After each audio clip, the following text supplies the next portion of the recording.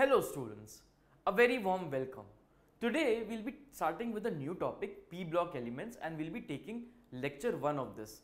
Guys, p-block elements is basically group 13 to group 18, right, in the periodic table. So group 13 guys is the boron family, 14 is the carbon family, right, 15 is the nitrogen family, 16 guys is the chalcogens or the oxygen family, group 17 is the halogens, right, which is basically fluorine, chlorine, bromine, iodine, acetylene, right, and then group 18 is the noble gases, right, helium, neon, argon, right, these noble gases, right, so all the noble gases over there, right. I hope you've understood this guys, right. Apart from that guys, we'll be taking this chapter in a way. For example, we'll take up the boron family first, right. So for example, boron family consists of boron, aluminium, right, gallium, indium, thallium, right. So we'll be discussing the properties of this group, right, group 13, which is the boron family, right. After that we'll be discussing group 14, group 15, group 16 and so forth guys, right. So for example, when we are studying group 13, right, in group 13 we'll be talking about the various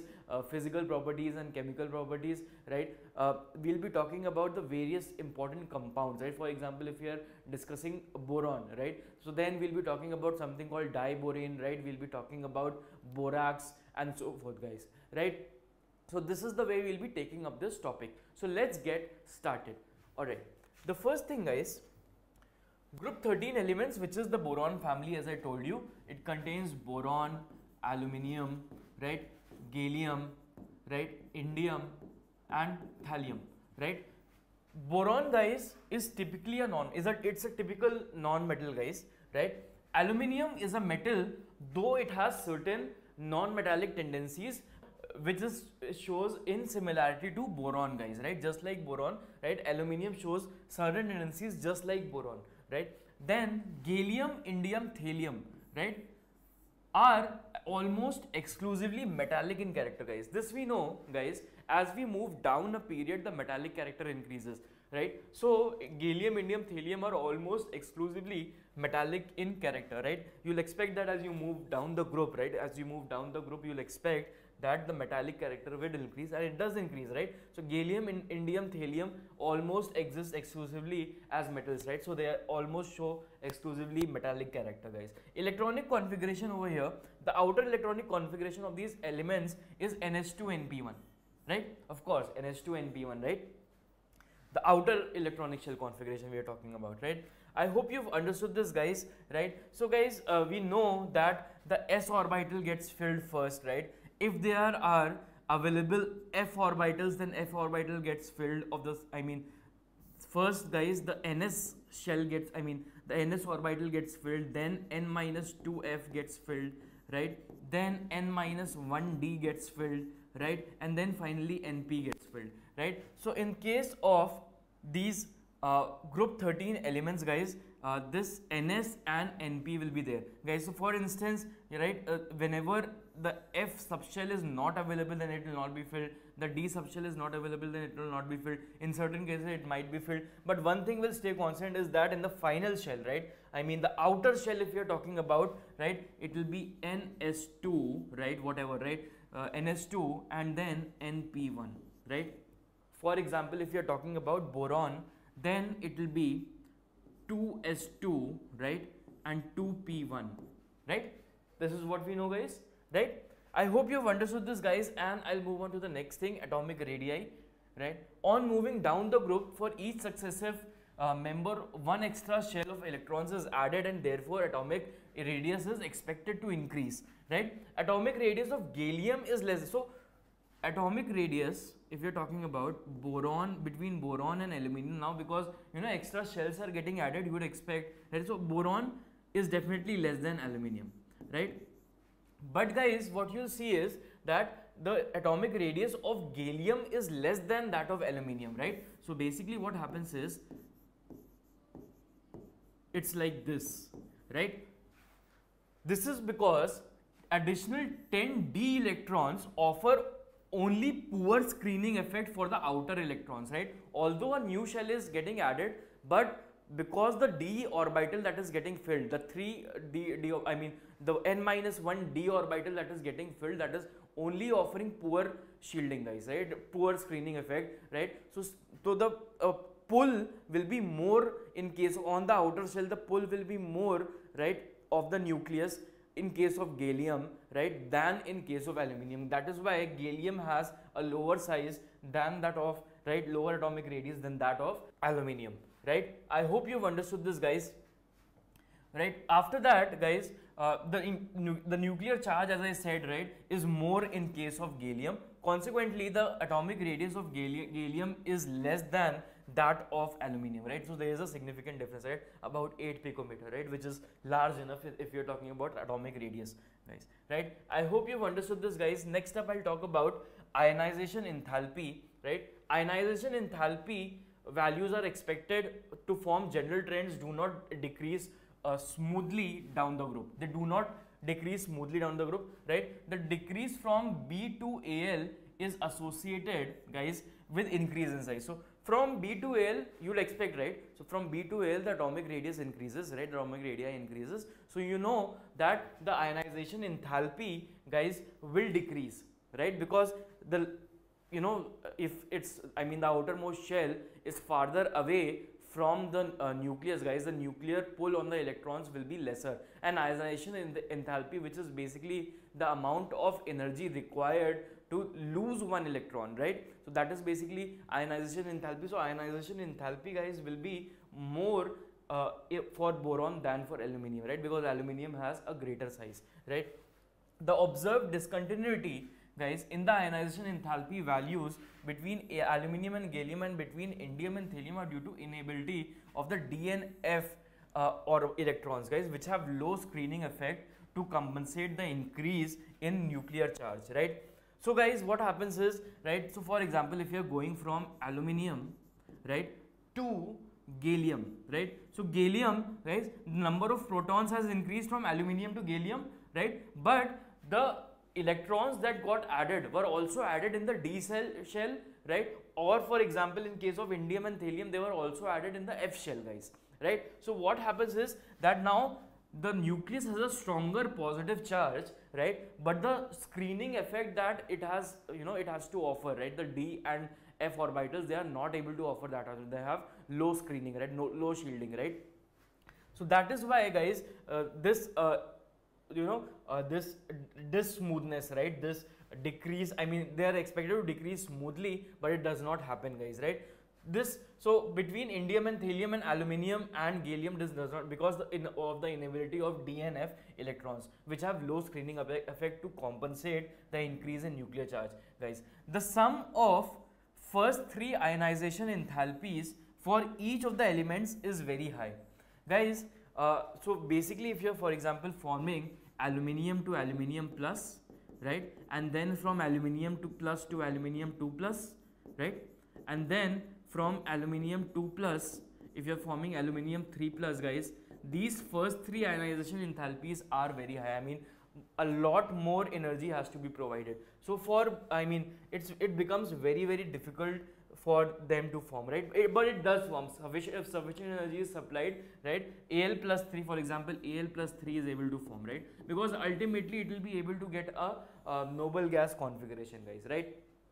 I hope you've understood this, guys. Next up, guys, electronegativity down the group, guys. Electronegativity first decreases from boron to aluminium, right, and then increases marginally, right, and it then increases marginally, right.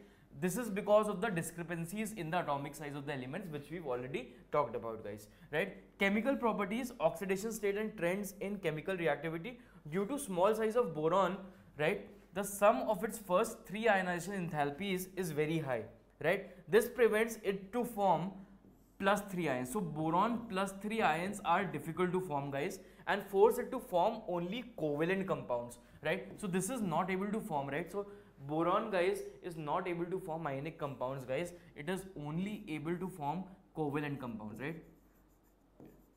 It has a strong non-metallic character also, as we've discussed before. So it is only able to form covalent bonds, right. So for example, if you are talking about, let's say, BF3, right. So you must have heard this, right. Organic chemistry, guys, this is, you know, used as a Lewis acid in a lot of cases, right. So this BF3 boron trifluoride over here, it has covalent bonds, right.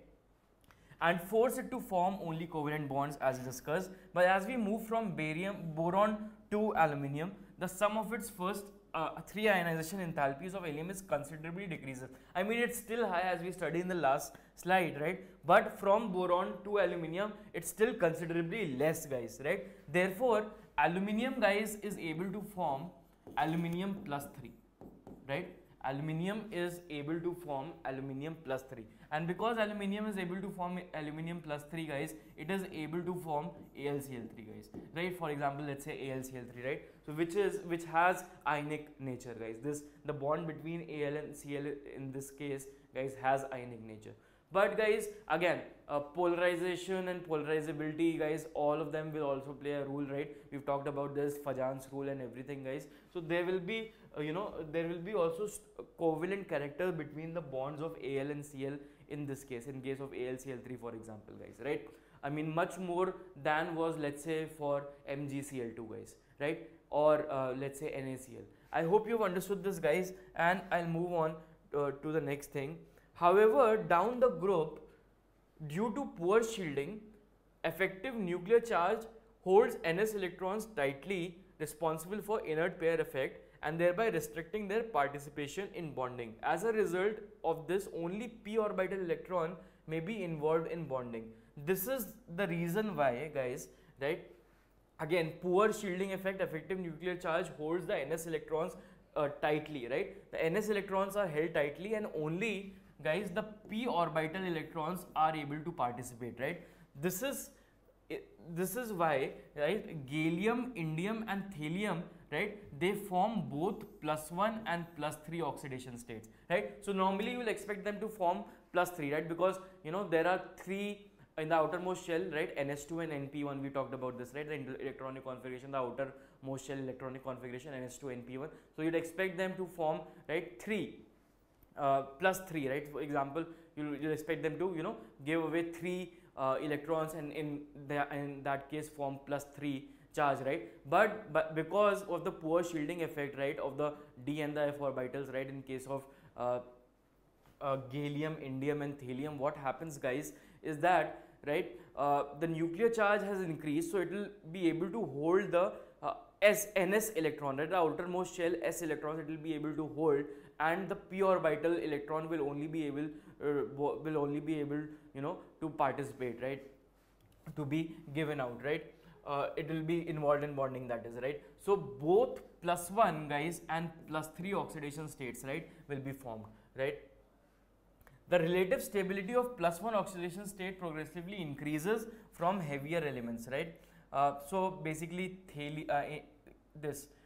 thallium, right, indium, gallium, right? So these have a stronger tendency, right? So thallium has the strongest tendency to form a +1 oxidation state. So thallium has the highest tendency for forming a +1 oxidation state, right, followed by indium and then gallium, guys. I hope you've understood this, guys. Thallium, the +1 oxidation state is predominant, and +3 oxidation state is highly oxidizing in character, right? In thallium, +1 oxidation state is predominant, right, and +3 oxidation states are highly oxidizing in character, right? The compound in +1 oxidation state are expected from energy considerations are more ionic than those in +3 oxidation states, right? So when, for example, if I am talking about, let's say, thallium, right, if thallium forms, let's say thallium, guys, forms Tl, right, Cl, guys, right, this will be more stable than, let's say, when it's formed TlCl3, right? It will be more ionic in nature, right? Not stable, it will be more ionic in nature. In trivalent state, guys, the number of electrons around the central atom in a molecule of the compounds of these elements, example, right, will only be 6, guys, right? The number of electrons around the central atom in a molecule of the compounds of these atoms in the trivalent state will only be 6, right? I hope you've understood this, guys, and I'll move on. Such electron deficient molecules have tendency to accept a pair of electrons, right, to achieve stable electronic configuration, and thus they behave as Lewis acid, right? So when you were talking about organic chemistry, we discussed how this BF3, AlCl3 and so forth, they act as Lewis acids, guys, right?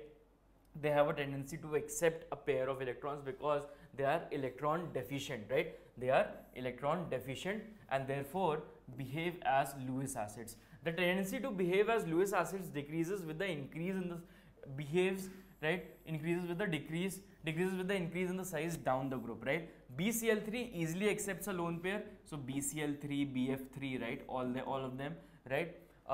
From ammonia to form, right, BCl3 dot NH3 over, right, over here. In trivalent state, most of the compounds being covalent are hydrolyzed in water, right? The trichloride on hydrolysis in water form tetrahedral, right, MOH whole 4 minus species, right? Aluminium chloride in acidified aqueous solution form octahedral, right?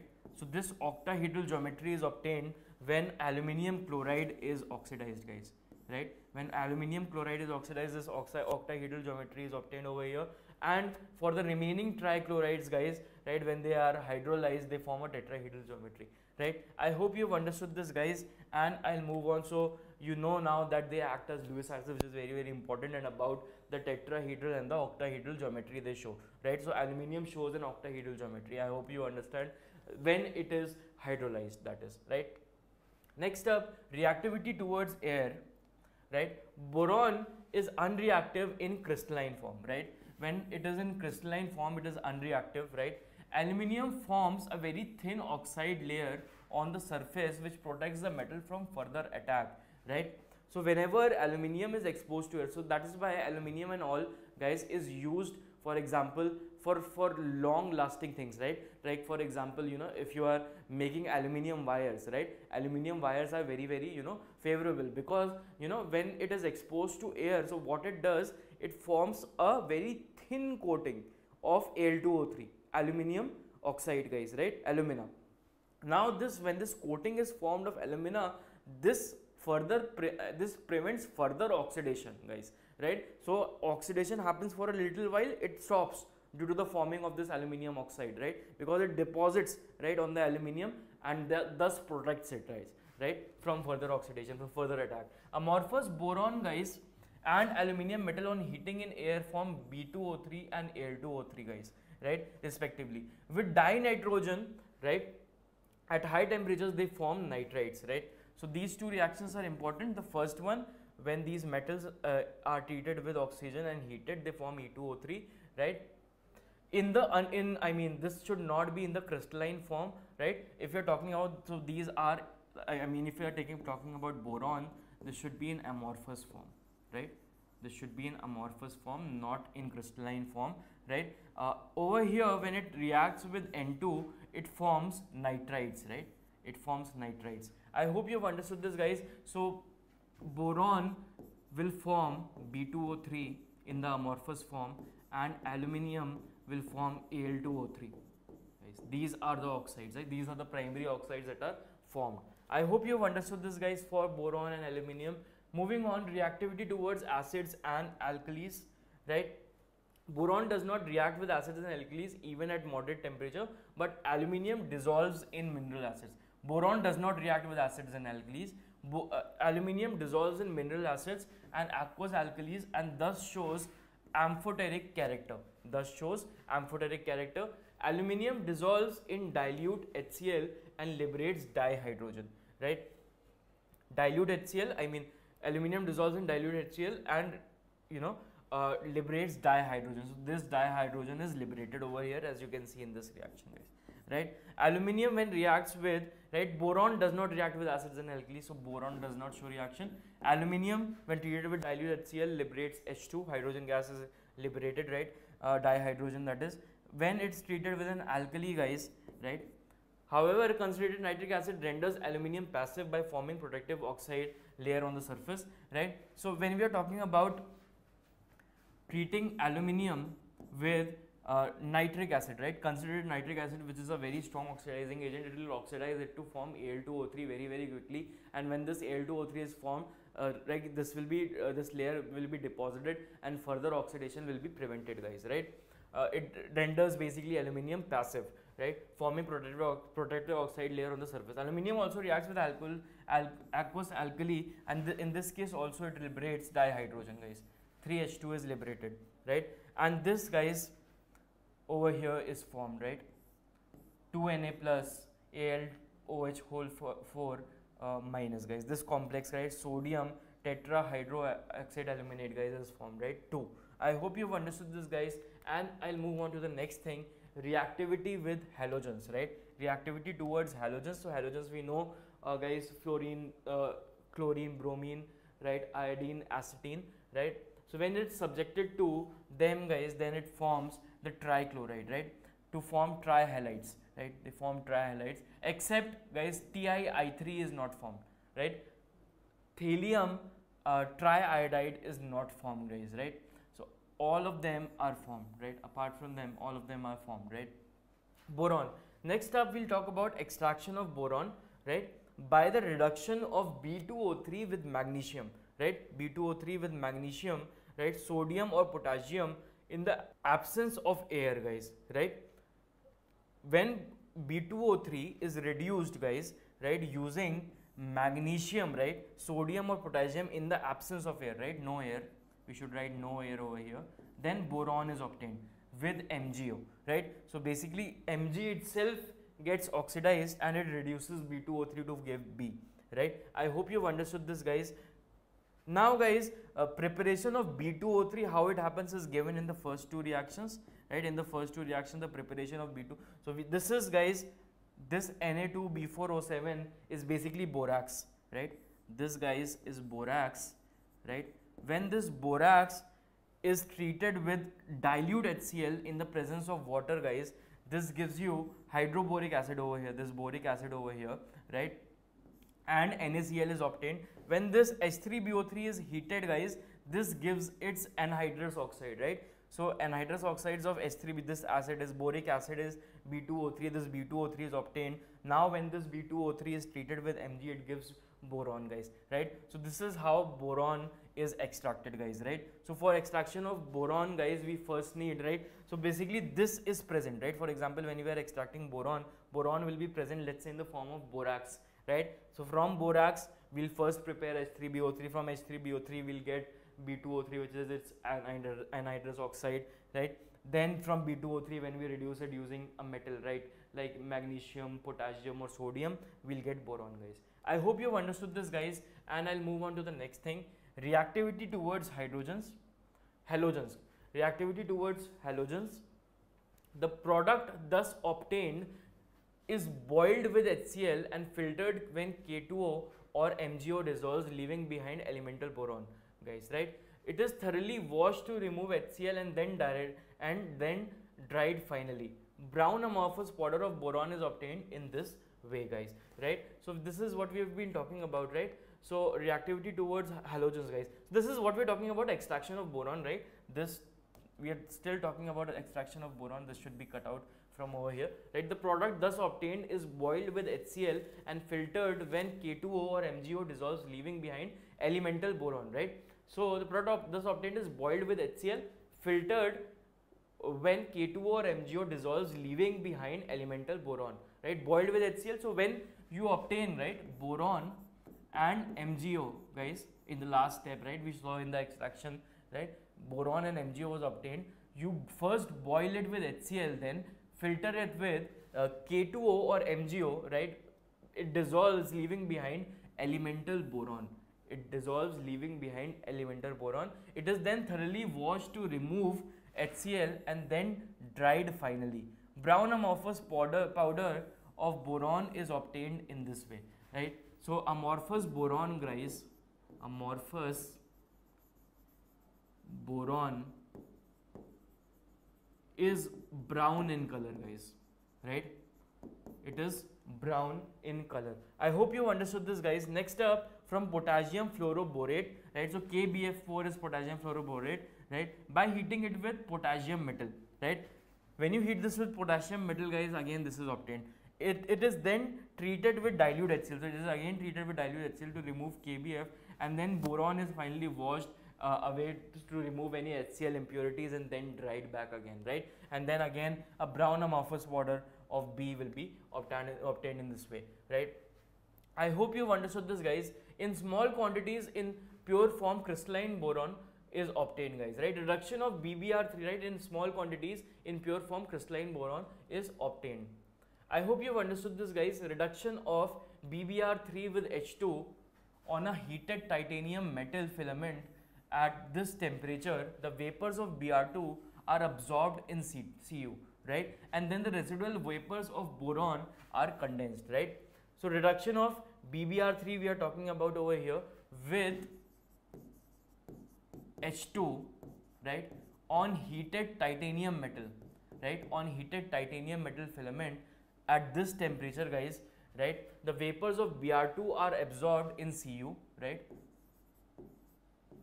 And the residual vapors of boron, right? Boron vapors are obtained which are then condensed, right? Boron vapors are condensed to give the boron, right? To give the boron non-metal, guys, right? I hope you've understood this, guys, right? Next up, guys, decomposition of Bi3 vapors, right? By means of high tension arc through tungsten electrodes, right? So guys, this is an electrolytic method. So Bi3, right, vapors by means of high tension arc through tungsten electrodes, guys, this is passed, and again boron will be obtained, guys. This you should remember as the Van Arkel method, right? This you should remember as the Van Arkel method. I hope you've understood this, guys, right? This Van Arkel method is important. Apart from that, guys, this preparation, this extraction, guys, using borax is important, guys, right? This borax extraction is important. Potassium fluoroborate is important, KbF4, because it's very, very simple. You just treat it with potassium metal and it's very easily removed, right? And then dilute HCl is used to remove Kf, right? And then B is washed and finally dried, right? What is the color of boron? It's brown in color. Moving on, guys, the properties, if we are talking about, right, it exists in 5 forms, 4 of which are crystalline and 1 is amorphous, right? The crystalline forms are very hard, made up of B12 units, right? The crystalline forms are very hard, made up of B12 units. All crystalline forms are black in appearance, right? Crystalline forms are black in appearance and chemically inert, right? Crystalline forms are black in appearance and chemically inert, right? Amorphous form, as we've discussed before, is brown in color, right? Amorphous is brown in color and it is chemically active, guys, right? Amorphous form is chemically active. We've seen that amorphous form is the only form that gives reaction, right? Crystalline form does not give reactions, guys, right? Of boron, if you're talking about, right? Reduction with air, again, if you take the amorphous form, right, treat it with air at 700 degrees centigrade, this will be formed B2O3, guys, right? The temperature you have to provide is very, very high, right? If you treat it with N2, guys, this nitride will be formed, as we've seen before, right? Then when this nitride is hydrolyzed at very high temperatures, guys, H3BO3 and NH3 will be produced. And similarly, guys, B2O3, because it is the anhydrous oxide, when it is treated with H2O, it will again give the same thing, guys, right? H3BO3. I hope you've understood this, guys, and I'll move on to the next thing. Action of alkalis and acids, right? 2B, right, boron when treated with NaOH in the presence of water, guys, this gives you NaBO2, right? This is what you have to know, right? So basically, guys, boron is converted to NaBO2, right? Then when boron is treated with an acid, guys, then H3BO3 will be formed, right? Boric acid will be formed and SO2 will be liberated, right? When it's again treated with nitric acid, then again so basically these also act as oxidizing agents. As you can see, the oxidation number is increasing, right? Reaction with Mg and Ca, guys, they form this. So because they are non-metallic in nature, they form covalent bonds, right? So with Mg, guys, they show this sort of a tendency. MgB3B2 on consequent hydrolysis gives diborane, right? So guys, when MD3, so this is one of the very important preparation mechanisms of B2H6. B2H6, guys, is diborane, right? So to prepare diborane, so one of the things we've already seen, one of the very important boron compounds, which is borax, and now we're talking about diborane. So when Mg3B2, guys, right, is hydrolyzed, right, in the presence of acid, guys, it gives you B2H6, right, diborane, right? When this diborane is treated with water, it gives you hydroboric acid, guys, right? Reducing properties, guys. This boron acts as the reducing agents, right? For example, SiO2, right? SiO2, it is able to oxidize carbon. CO2, it is able to oxidize to give B2O3, and carbon dioxide, it is able to oxidize to give B2O3 and 3C, right? It decomposes steam liberating hydrogen gas, right?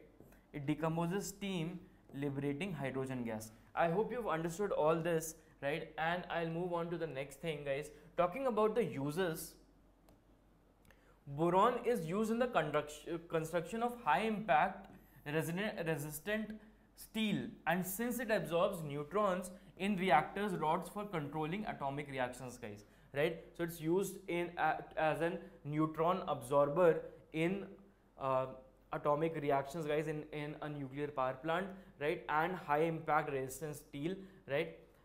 Compounds of boron, guys, we'll be talking about, right? First of all is boron trioxide, right? We've seen, so B2O3 is important, boron trioxide, right? Then, guys, what is important is borax, right? Borax, which is a sodium and which is a compound formed with sodium, boron and oxygen, borax. And then diborane, which we've already talked about, which was B2H6, guys, right? So we'll discuss all of them in the next class, guys, right? So there are properties. For example, if you're talking about boron trioxide, we'll discuss all the properties over here, right? Orthoboric acid, which is H3BO3, is another important thing, right? This orthoboric acid, which we've already seen, right? B2O3 acts as a nitrous oxide for this H3BO3, right? We'll talk about this. We'll talk about its properties, right? The complexes it forms, right? The borate radical we'll be testing for, right? What is the borate radical? We'll be testing about that. Then comes a very important topic of borax, guys, right? So first, the preparation reaction of borax, which is Na2B4O7, guys, which is very important, right? And then borax, the properties, it's a white powder and so forth. When action of heat is applied, right, on borax and so forth. Borax bead test is very, very important, guys. You must have already heard about borax bead test. It's very, very important, right? Its uses, right? Then diborane, guys, and so forth. So, guys, there is a lot to cover in P block elements, guys, right? When we are done with P block, then we'll move to D and F block also, right? There's a vast, topic, right? So S, P, D and F, right? So P block, D block, F block, right? The S block you have already been studying from your earlier classes, right? So you know a lot about it, but P block, D block, F block is something that is very, very difficult. There is a lot of learning involved in inorganic chemistry, guys, right? In inorganic chemistry, guys, unlike in physical and organic chemistry, guys, there's a lot of learning involved, so you'll have to learn, right? For example, let's say crystalline boron does not, it's inert in nature, whereas amorphous boron, which is brown in color, right, it reacts, right? It's not chemically inert, it reacts with certain things, right? What is the temperature required for preparation of B2O3, guys? So when boron is oxidized, right, let's say with HNO3 or something, right, a temperature of about 600-700 degrees centigrade, very high temperature is required, guys, right? Same aluminium, for example, aluminium trioxide, Al2O3 alumina that we know, right? It forms a protective layer and prevents, further oxidizing of aluminium, right? So all this is very, very important. Please take a note of this, right? Whatever the screen, pause the video, take screenshots, right? And try to remember all these things, right? The more you try to remember all these things, right? For example, you can stick it on your wall, right? Try to memorize it. The more you memorize it in inorganic chemistry, the better it will be for you, guys, right? So please do your due diligence, and I'll see you in the next class.